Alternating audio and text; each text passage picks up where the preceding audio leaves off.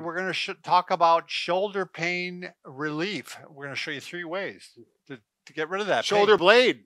Oh, did I say? Oh, shoulder blade pain relief. Yes, the scapula, I forgot a Bob. word. We must be concise That and is accurate. irritating pain, isn't it? Anyways, let's talk about the shoulder blade, which in our terms is a scapula. One thing about when a patient comes in and they say they've got pain right here, I'm already pretty optimistic. We're going to get this cured pretty quickly, because sometimes the pain is not from the shoulder blade itself, but it can be referred from the lower neck. Sit in a chair, probably not a stool, but this is what I have handy, in a chair with good posture. Bring your chin and ears over your shoulders. Align it. Align things up. Do a little chin tuck. And some people already feel pain down here just from this. Yeah.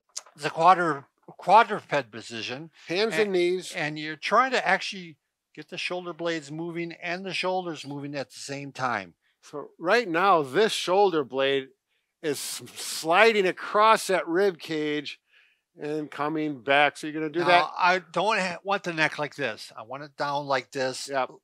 So it's level with the back. Right across here. Yep. And all the way down. In fact, you might even feel like you're stretching out a little bit. Yeah. You're getting that lat muscle also in there. Yeah. And you're just going to simply hang gently. I'm going to go down and hang, and right there, can you point out where those shoulder blades are really?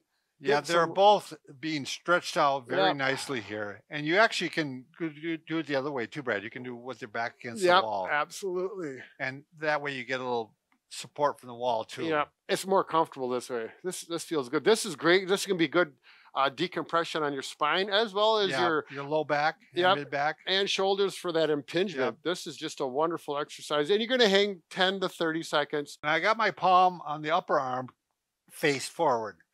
So you can see his palm is that way. Now the lower arm is actually palm out. Yep. Thumb is up, palm is out. And now I don't want to hit my head.